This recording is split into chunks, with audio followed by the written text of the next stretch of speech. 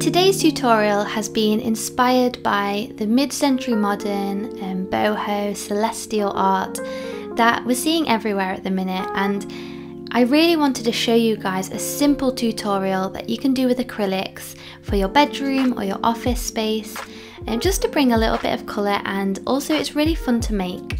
So I hope that you guys enjoy this tutorial. It's going to be a 3-part tutorial, so each day I'll be releasing a different painting to complete your collection. So I hope that you guys enjoy it. I'm using just a palette paper, which is really great for little projects. If you don't paint a lot, then they're super easy and helpful because they're really easy to clean up.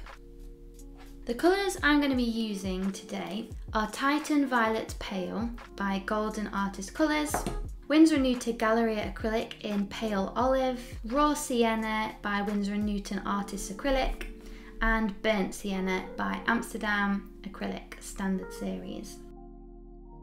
I've got a huge tub of titanium white which I'm going to be using today.